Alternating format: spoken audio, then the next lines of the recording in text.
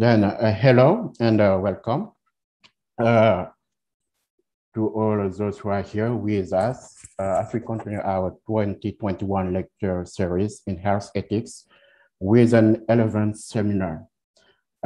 This conference is part of the National Health Ethics Week. So my name is Abdul Simon Senghor, and I am a postdoctoral researcher at the Pragmatic Health Ethics Research Unit based at the RCM. I'm coordinating this series of conferences, and I have the honor of acting as a moderator today. Since February, speakers have made us reflect on various topics related to well-being and human flourishing. Carol Reeve taught us that well-being is fundamental to staying healthy. Alain Ehrenberg made a link between human flourishing and autonomy as a form of action and capacity of the individual to act in spite of his mental health problems.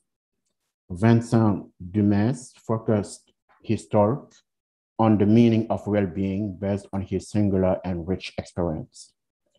Today, we are honored to host Dr. Teresa Burke to talk about COVID-19 and deaf bioethics, language, communication, and accessibility. Dr. Teresa Blankmeyer Burke is professor of philosophy at Gallaudet University, a bilingual university teaching deaf, hard of hearing, and hearing students in American Sign Language and Written English. She is the only signing deaf philosopher in the world with a doctorate in philosophy.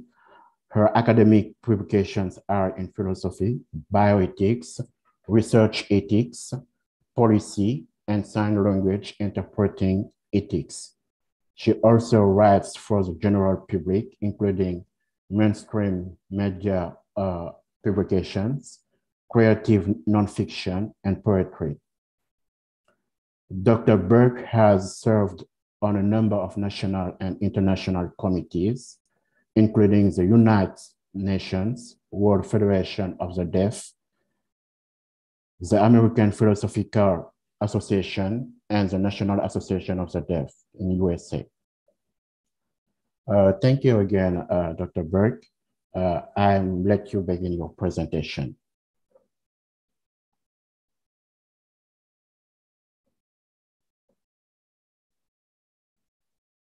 Oh, we can't hear you. Yeah.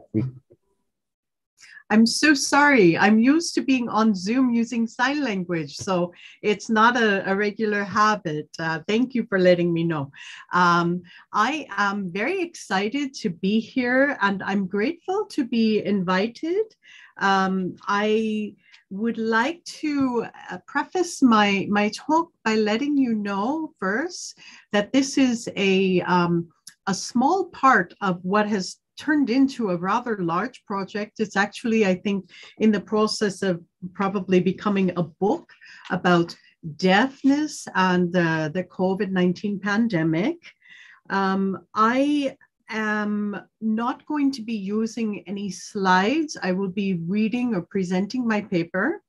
And this is partly because I'm a philosopher, I'm used to doing things with words, but it's primarily because as the only signing deaf bioethicist on the planet, it's been an extremely busy time during the pandemic, responding to different countries' national associations for the deaf and different kinds of bioethical issues. So I have to prioritize my time in ways that we're all very familiar with the pandemic. So let me begin. And so far, I don't know if you could show like a thumbs up or something. Are you all hearing me okay? Is everything good? Perfect. Okay, I think, perfect. Yeah. Okay. Okay, thank you so much. I appreciate that. All right, so the title of my presentation today is COVID and Deaf Bioethics, Language, Communication, and Accessibility. And I will be sharing with you two sections of this very long project. And these sections are on the question of the prohibition to not touch your face, which you may remember from early on in the pandemic, social distancing, and then finally the issue of wearing masks and how that impedes communication for the signing deaf population. So, but let me begin with deaf bioethics. So one question that comes up is this: does each disability have its own bioethics? Or maybe what is special about the deaf experience that distinguishes deaf bioethics from disability bioethics? Disability is a multifocal phenomenon. Disabled people have a variety of experiences, even when they have the same disability identity. So by adding other identities, gender, age, race, ethnicity, sexual orientation, and more, it contributes to the uniqueness of each disabled person's experience. So why deaf bioethics? Well, one thing that distinguishes it is the language and the language modality.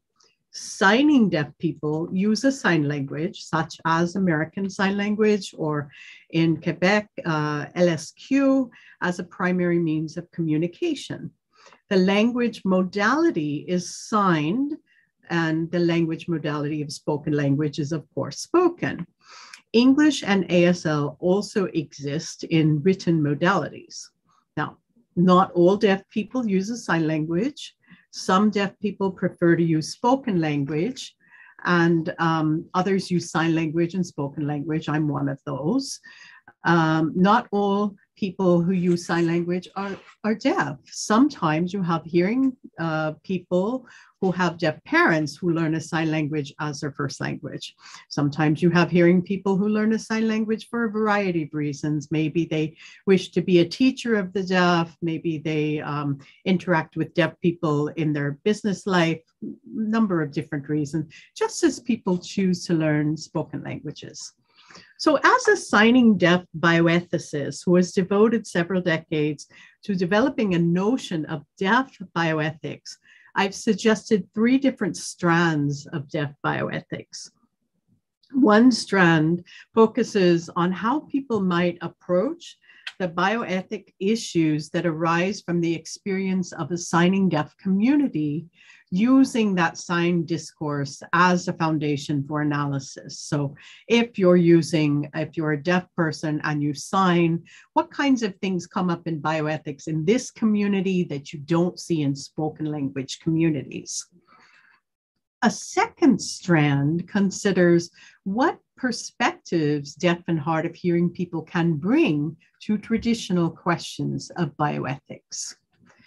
And then the final strand examines novel bioethics issues arising from healthcare and biomedical research, specifically targeted at deafness and deaf experiences.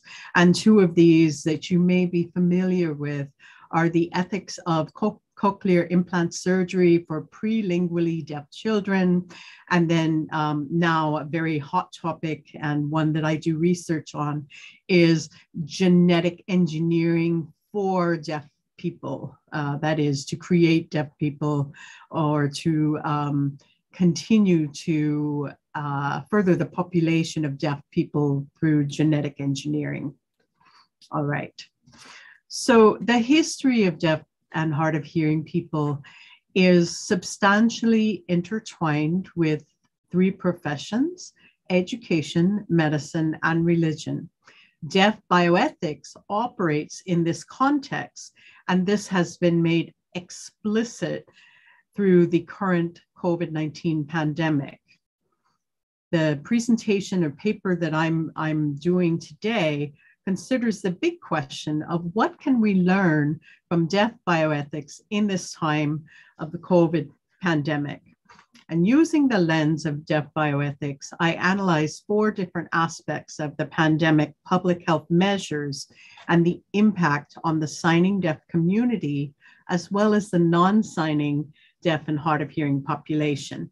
And these 4 aspects include the admonition not to touch one's face, the challenge of mask wearing, which I will talk about today, and then two others that I'm happy to talk about during discussion, but that I don't have time to present, which are the ethical issues around contact tracing in the signing deaf community and ethical issues related to vaccine allocation and prioritization and the signing deaf community. So the first section, which I titled The First Phase, Don't Touch Your Face, Wash Your Hands, Distance Yourself. Now, when I first started to think about the bioethical issues for signing deaf people, there were three concerns. The don't touch your face message is harder when your language involves touching your face repeated times.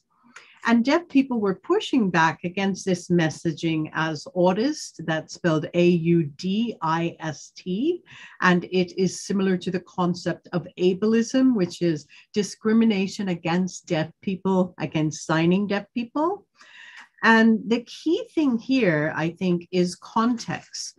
So the vast majority of hearing non-signers in the US, and I venture to say probably also in Anglophone Canada, usually do not have a deep knowledge of what it means to signing deaf people to be constantly fending off attempts to modify and tinker with your language. English and American Sign Language are different languages, but they exist on a continuum. And by that, I mean, you have manual systems of English that go all the way over into American Sign Language, which is a manual language used with your hands. So one analogy might be to think about Spanglish. My family speaks Spanish, so I can go between English and Spanish. I imagine maybe there's something similar with French and English. And here you have two languages with a contact point, and they get inflected by each other. But in the context of Spanglish, which involves two spoken languages, English and Spanish, each one of these languages is recognized as a language in its own right. And each has a different role in the colonization of people as languages that colonize. Now, some people might argue that American Sign Language is a colonizing language, given the power of sign languages to shape deaf lives. But I think that's a harder argument to make. So you have this notion of colonizing languages, and you also have the history of deaf education. So natural sign languages have for over 300 years been replaced in educational settings by sign systems. And this goes all the way back to 18th century Paris. And these systematized attempts to codify a sign language are, there's a number of different attempts, but this has become a fight where there is a deaf educational space where people are using the natural sign language, except in the classroom where there has been this systematic approach. And it's complicated because the people who credential teachers and other educators require mastery of the dominant spoken language through writing. And here's the crux of the problem for the deaf community in the US, but this is also something that applies internationally. If deaf children are taught through a mixture of two languages rather than one language and the other, what happens is the grammatical systems of each language do not get passed along. So this interferes with language mastery. And this is very important because if you're communicating public health messages and you're using one language or the other, it becomes much more complicated when you are communicating to a population that may not have one full coherent language. So people who become deaf professionals fall into several different groups. And these are the people who are often advising the public health messaging. They may be people who originally were deaf, oral deaf, or hard of hearing. They use their residual hearing to acquire the spoken language and then later pick up sign language. There may be people who become deaf later in life, and they already have one language that's full and coherent, and they have access to that they use to scaffold as they learn a sign language. And then you have people who had deaf parents, and they modeled the natural language of the American Sign Language. And so you have here people who already had full access to one language. But with the signing deaf community, there are many, many people who have never had full access to one language. And this is part of the challenge of public health communication. Now, it's not just a matter of language colonization. Deaf people's bodies have long been a focus of medical attention. This starts with deaf children and language deprivation. And once the caregivers of deaf children, infants, toddlers notice that the child does not respond, they enter a system, the medical system, and sometimes they get cochlear implants, sometimes they are given the opportunity to learn a sign language. But in any case, the challenge again is this full access to language. So now we're in a pandemic, and we're in this medical complex, which is inhabited primarily by culturally hearing, non-signing people. And they're pushing out this messages. So what's the response from the grassroots signing deaf community? Well, it's suspicion. If a profession such as medicine has been systematically organized in order to eradicate deafness as part of the mission, and which means to eradicate your community and your language, it's very easy to be suspicious of any new messages emerging from them, even if the messages are not targeted specifically at your community, but as people as a whole. So in the beginning of the pandemic, there were many video blogs and commentary on social media in a variety of sign languages about this reluctance to change the behavior of touching your face just because hearing people said you should do it. And I'm going to explain why. So for hearing people who don't sign, the message, don't touch your face, in non-ritualized social context, it's an inconvenience. Maybe this makes you aware of a manual tic, like you might touch your face when you're nervous or other things. And perhaps you're made aware, for example, of certain rituals, like a religious ritual that involves a gesture of touching your forehead as you cross, covering your eyes when saying the Shema or the blessing over the Shabbat candles. And these gestures can be done without touching the face. And one presumes that the religious meaning is not invalidated. But now let's take the example of trying to touch your face, the habit of face touching, from one act or one ritualized experience, and to do it in the everyday course of using your language, which has hundreds, if not thousands of words that involve touching your face. So the sign for knowledge, the sign for tomorrow, the sign for yes, I know, I don't mind. And you couple these linguistic habits with pride. So sometimes you have variations in signing that underscore your cultural roots or a sense of belonging and your affiliation with different identity communities. So it becomes even more complicated because in addition to that, now we have the signing deaf community and how you enter into that community, which I talked about a little bit before. So sometimes you can enter the community from birthright. You have deaf parents. Sometimes you go to a residential school for the deaf when you are very young and you have a native signer's affect.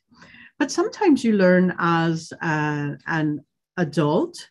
And if you are for example, white, deaf person with deaf parents and maybe deaf grandparents and great-grandparents, in some ways you have a lot of social capital to expend. So if you modify your signing to not touch your face, people may notice it, but it won't pull down your social standing because it's clear that you know the language and you're choosing to alter it for whatever reason. However, if you are a new signer and your signing is already inflected with mistakes and English interference, and you sign in a way that differs from the standard mainstream ASL, it will be noted. Now, people might think, oh, well, they're changing the signing because they're complying with public health advice. But another explanation, and these two are not mutually exclusive, is that one might be interpreted as having not only an agreement or support of public health advice, but as having an allegiance with the medical community. And again, in the signing deaf community, given the historical context, this can be problematic. So how can it be problematic? Maybe you get excluded from further communication. Maybe you are not invited into certain kinds of public or social events. So there's ways of excluding people, and then by that exclusion, you don't have access to the information. And that's the key during a pandemic when we're trying to communicate vitally important pieces of information. All right. Now I'm going to move to hand washing. So it isn't just that not touching your face is a public health message, but there was this big campaign, and still exists, of telling people to wash their hands.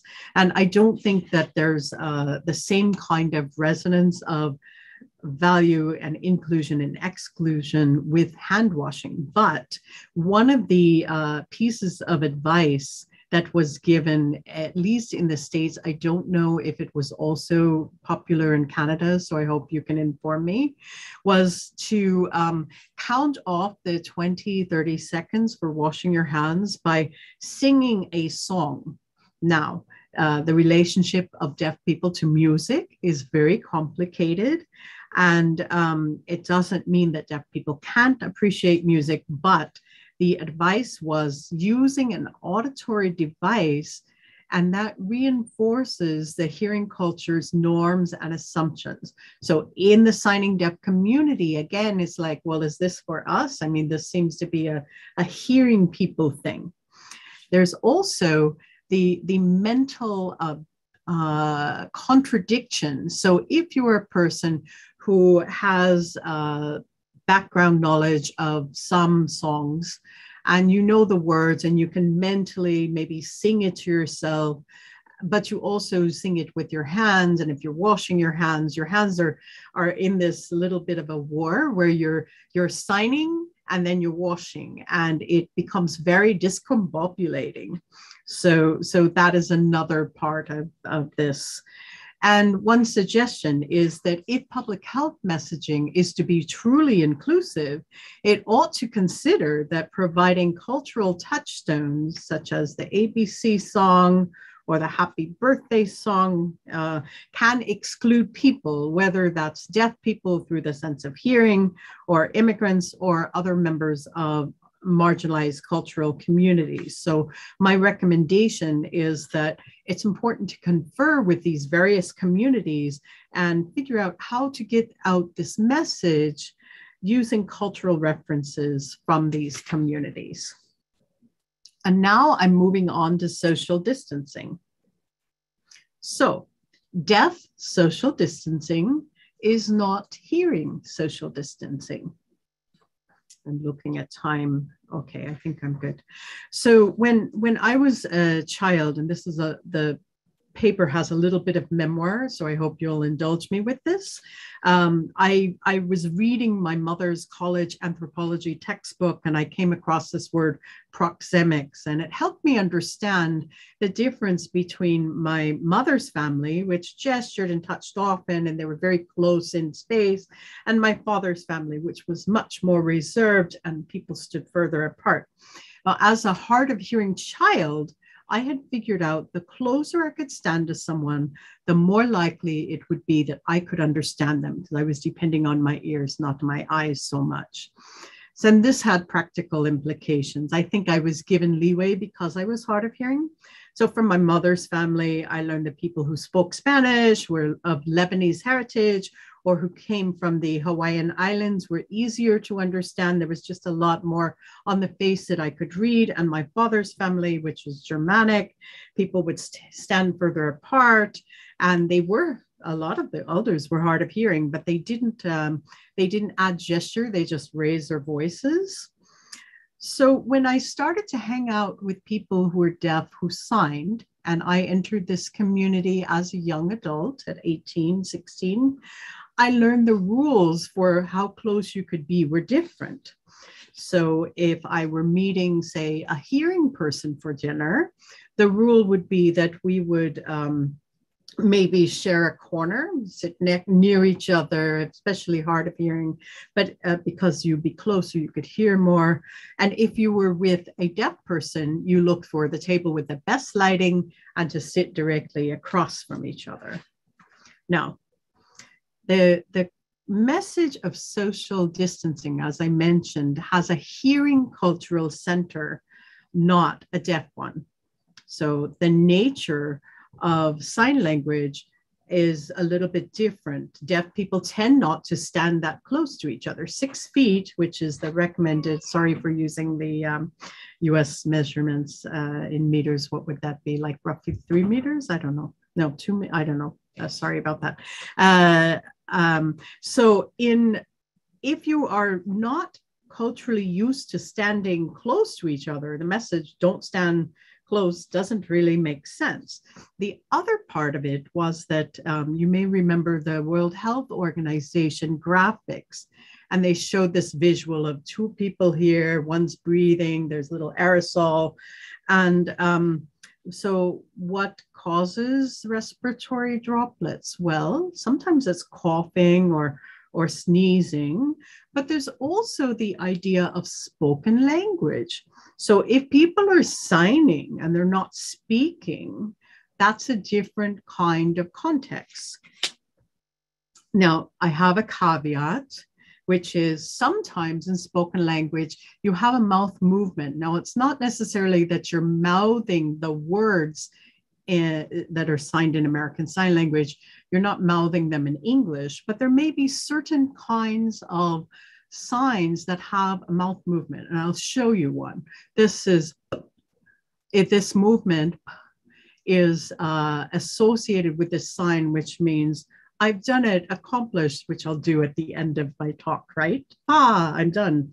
And so there can be times where deaf people have a particular explanation of respiratory droplets, but it's different than in the spoken language community. So we don't have data on this. And it might be that some of the hearing cultural assumptions are the minimum guidelines, but maybe in a signing deaf space, you need to adjust that and optimize things. And this ties to the next part of my talk, which has to do with mask wearing.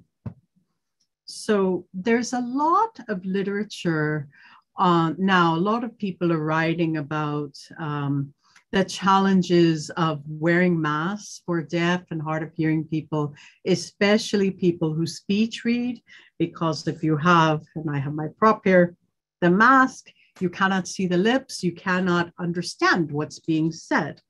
We do have different things like apps on cell phones, but it's a very challenging time and it's a scary time. So I use speech reading, by the way, because it isn't just that you're reading lips. You're looking at the face muscles and the throat and the whole body when you speech read. So some of the challenges for mask wearing for speech readers are that if you have two people, both are wearing masks, one person is using a spoken language to communicate with a deaf or hard of hearing person who can't access the language because it's not visible.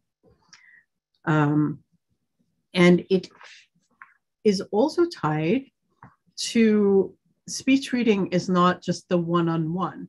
It's the entire context. And forgive me for signing, it's natural to me.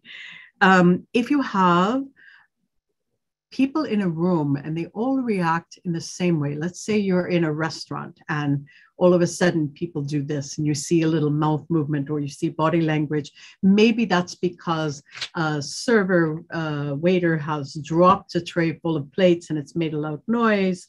If you are at an airport and you see with your eyes, people go, oh, but you can't because there's no mask, then you could maybe assume pre-pandemic as a deaf person, if I see that, I say, oh, my flight's been delayed. So conversations in many settings, spoken language conversations, are scripted enough so deaf and hard of hearing people can anticipate what's being asked of them. You're going into a physician's office, you know you're going to give your name, the time of your appointment, maybe show your insurance and the name of the physician.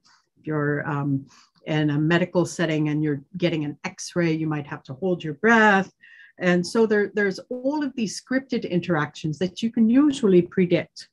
And it's a strategy deaf people use. So how do we take the strategy and incorporate it into our public health communication is a question. Excuse me. I'm not used to talking. I'm used to talking with my hands, so my throat's a little dry. All right. So when you add mass to the mix, even if you have the scripts that you normally use as a deaf person, what you're doing is you've increased the amount of labor that's pushed on the deaf person. And I think as a general point, something that's really valuable to remember is during the pandemic, it has shown a very bright light on the existing inequities. And I would argue this includes the inequities of the signing deaf population.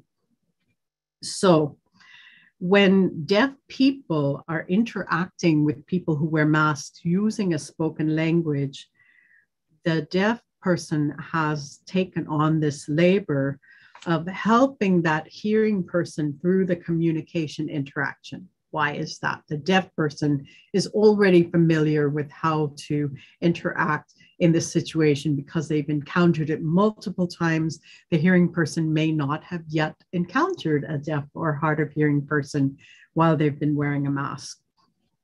The other thing is the management of emotional responses. We're in a time where people are much, there are shorter fuses. People are much more likely to respond with an emotional, perhaps an angry response. And they may be less open to figuring out novel encounters, such as how to communicate with a deaf or hard of hearing person who is struggling to understand.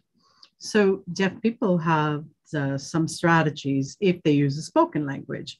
One strategy is to ask someone to lower their mask briefly, but not everyone's willing to do that, and it's understandable where they might not be. Another strategy is to use a text app, such as one on the phone, where you can read what someone has said, but these have limitations because they're not 100% accurate.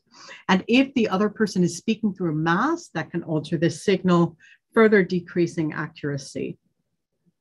A different approach that is more accurate, but more labor intensive, is to ask the person to type into their phone or to yours. Now, this, of course, it does shift from spoken language to text, but it means that both people in the party must be literate, and that's not always the case.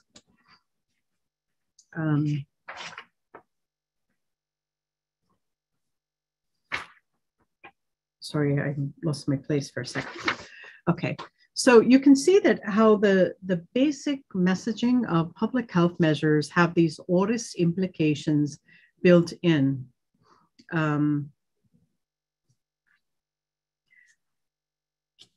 With mask wearing and sign language, there are other issues. You have, I'll give you a scenario, a pre-COVID scenario and then the post-COVID scenario. So a couple of years ago, I was at a museum enjoying an exhibit. The museum did not have clear signage, and so there was a security guard positioned to help alert people they should go this way, not that way. And as luck would have it, and the security guard alerted people by voice, which doesn't work for me. So I went down the wrong hallway. The guard called after me, which I did not hear. I continued to walk. I noticed there was a person further down the hallway with sort of a perplexed expression on her face. And that expression gave me a cue, because I am familiar with when to pay attention to things visually.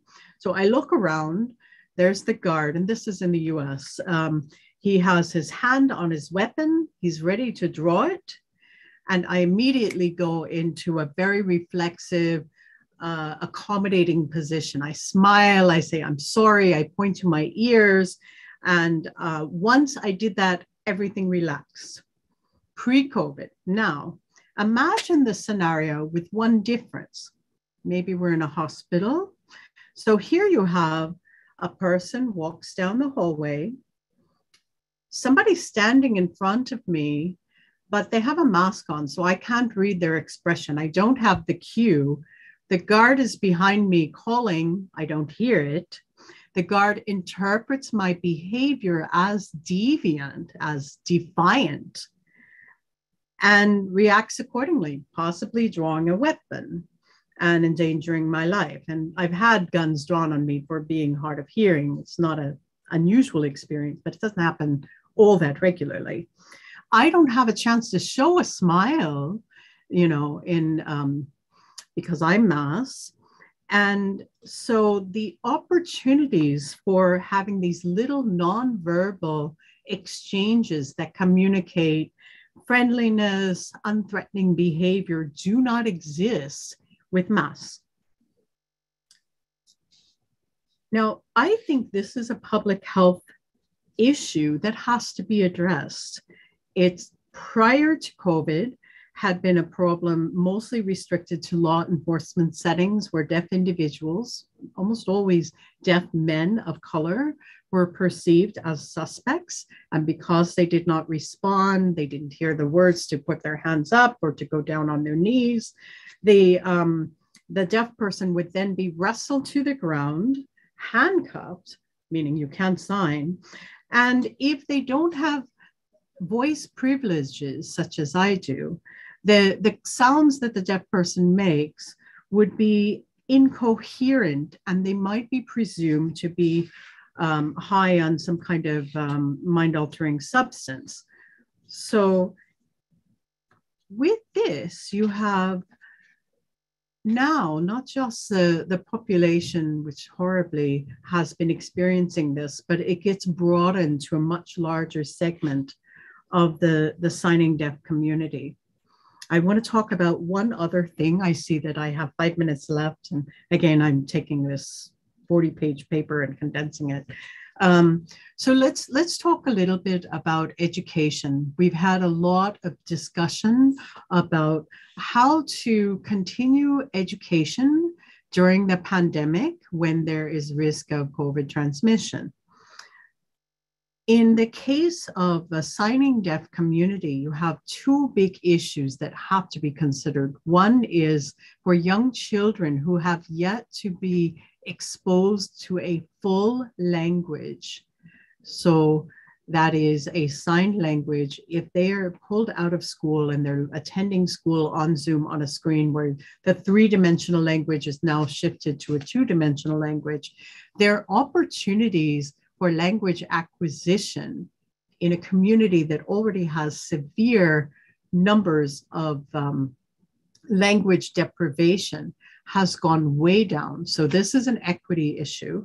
And it's an equity issue that attaches to citizenship later on, because if that child does not acquire language at the right point in time when that language acquisition window is open, they will be impacted throughout their life. So that's one issue. The other issue is, how do you communicate in a mask-wearing environment in an educational setting?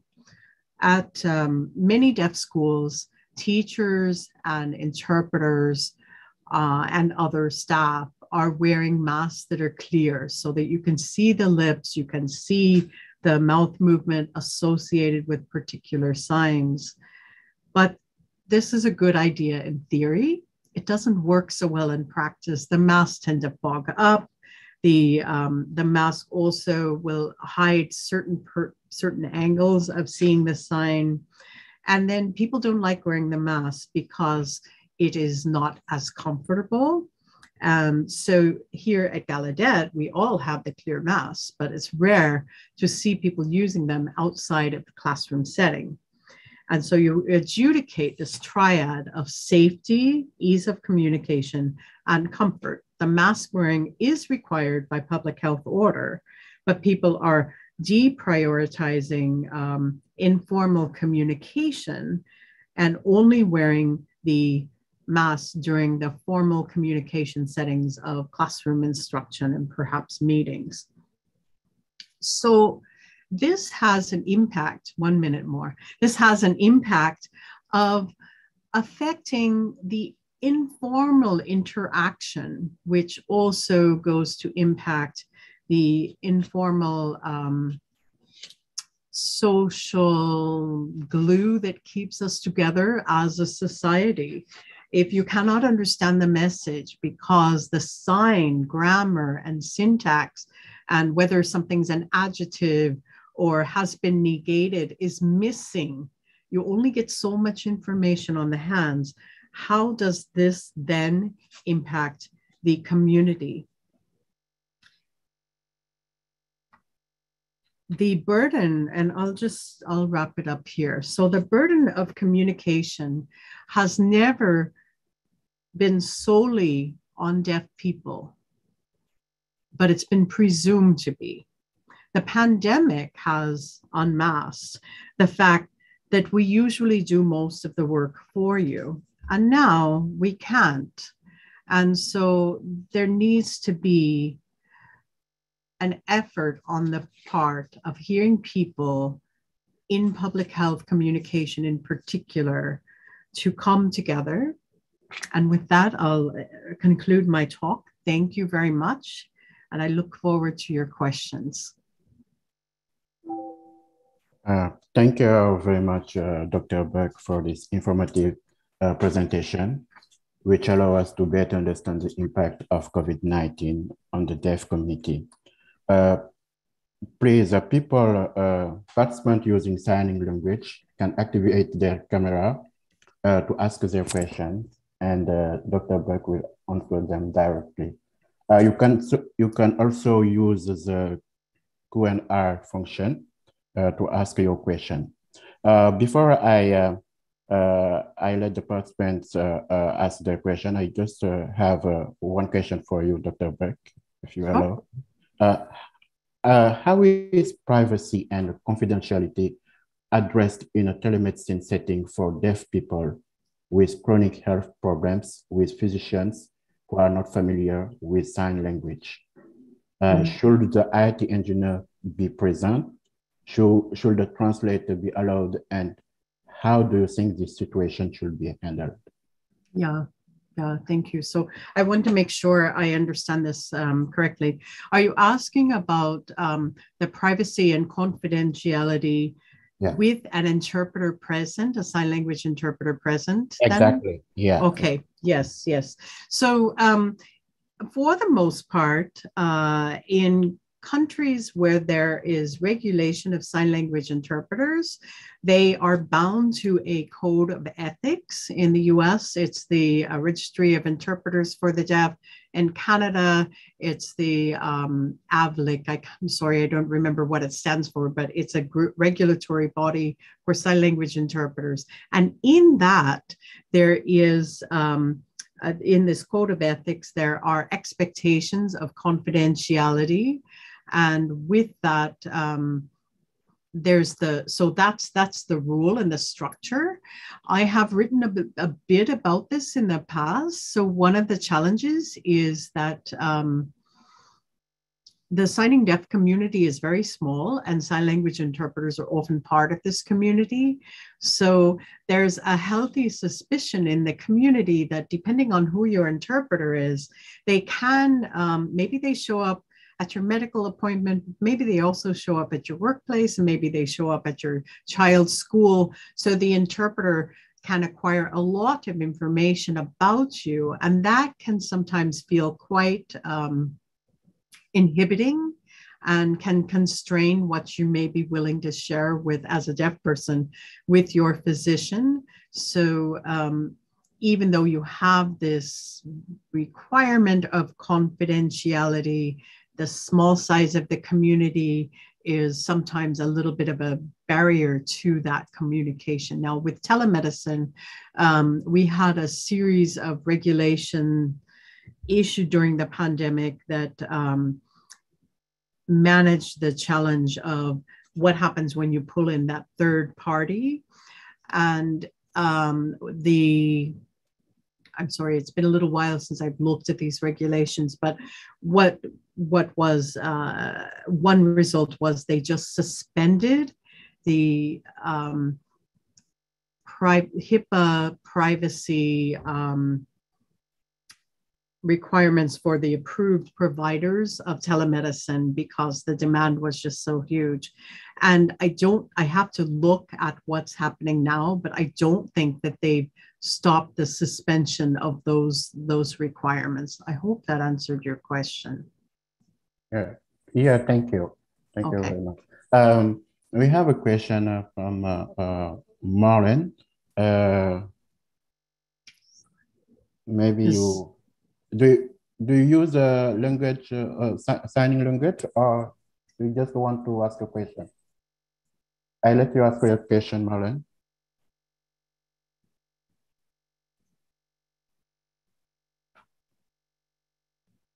Is this question? Yeah. Is the question coming in sign language or in written English? I don't know here. Marlene is still muted. Yeah. So you need to open up your microphone and unmute yourself to ask your question.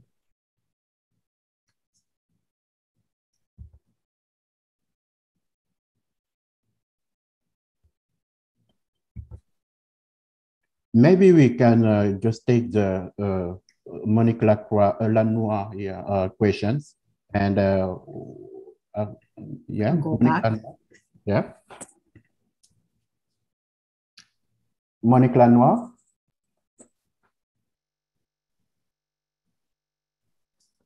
It now. Okay. All right. So thank you for bringing up the issue of intersectionality as the reaction to a person who is behaving in a deviant manner is, racialized and gendered, as you pointed out. I have a neighbor who has low vision. So he goes around with I guess an ID on his jacket that says low vision, which is helpful. However, it's kind of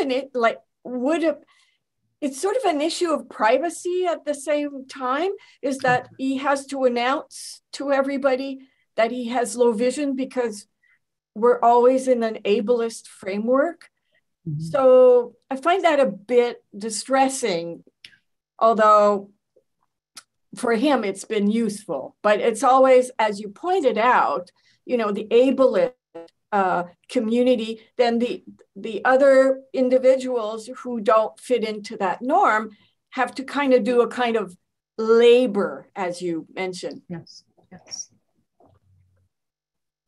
Yes, thank you for that comment. So I do think you're absolutely right. This can be an issue of privacy. It can also be an issue of safety. So there are some deaf people who are very, they're quite comfortable with having, like, for example, if you're a bicyclist, they put on a little vest, and on the back of the vest is the symbol of an ear with the international no, the circle with the line through it, to let people know that they don't hear. And I have seen people wear this also while hiking or walking, but it strikes me as perhaps maybe not so much with the bicycle, but if you're walking and you have a symbol that you don't hear, it's like telling people, you can sneak up on me from behind and I won't hear a thing. And so this question of safety and privacy and intersectionality definitely all comes together in ways that it's important to think through, because the consequences could be quite horrific if the wrong kind of response is made. Mm-hmm. Thank you so much for that example. It's illuminating to see a different disability example make the point of how medicine and public health is very centered on the ableist viewpoint. Do we have another question? Thank you very much. I think Maureen may have some technical issues. I don't know. Maureen?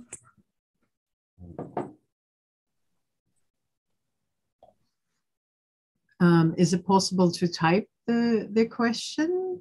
It may not be, depending on, you know, again, yes, if the technical issues. Maybe. All right. Okay.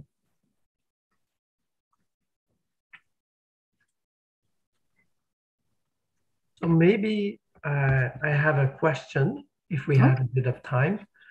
The conference series is about human flourishing, which is an interesting concept, quite fundamental in ethics.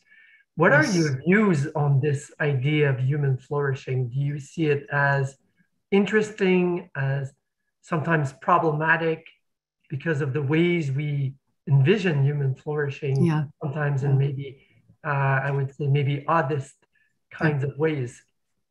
Thank you for that question.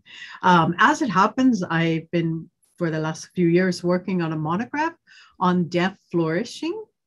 And I don't think that deaf flourishing is all that different from other ways of flourishing. And I think there are many ways that human beings can flourish.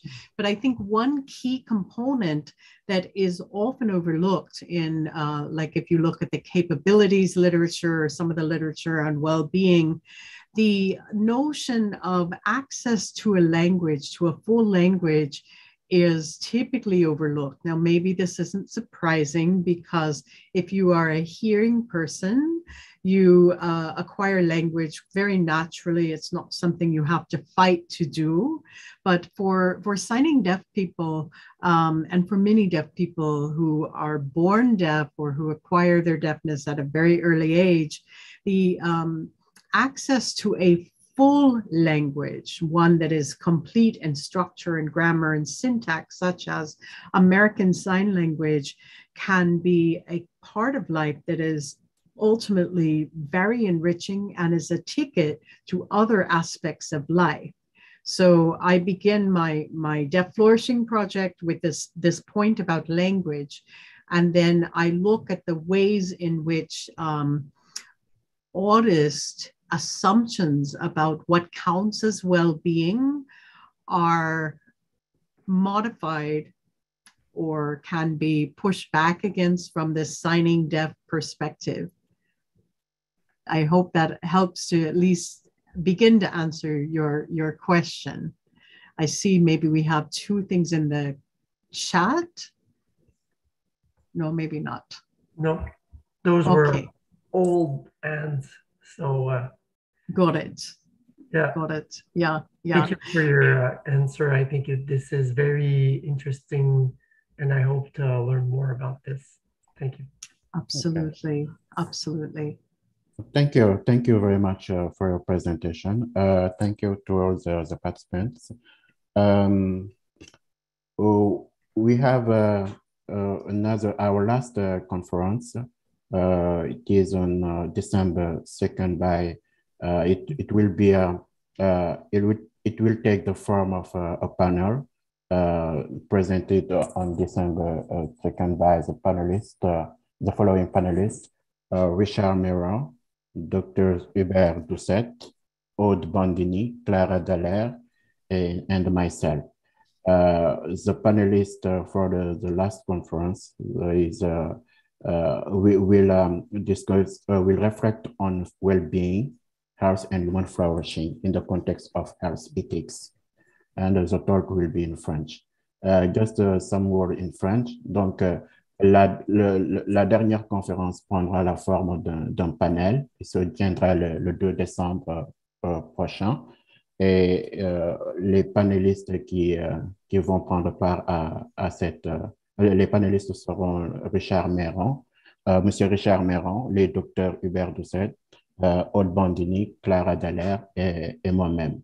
Donc, ils vont réfléchir sur le bien-être, la santé et l'épanouissement humain en contexte d'éthique de la santé. Donc, la présentation, le panel sera en français. Pour les attestations, les étudiantes et étudiants de l'Université de Montréal peuvent prendre contact avec Mariana Correro ou Ariane Quintal. Donc, voilà. Once again, thank you very much, Dr. Burke, for your presentation. And thank you to all the participants. Okay, thank you very much. I just put in the chat that I'm very happy to share a copy of my draft paper if anybody wishes to read it. I will put my email in there as well, so you can just reach out to me directly. And I look forward to continuing the conversation. Thank you again. Thank you. Thank you.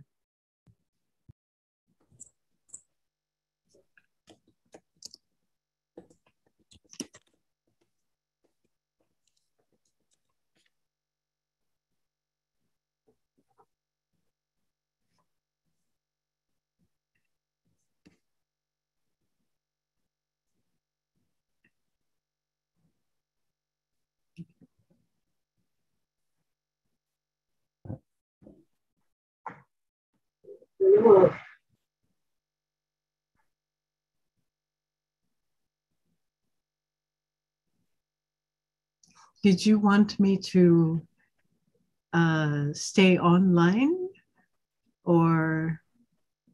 Oh.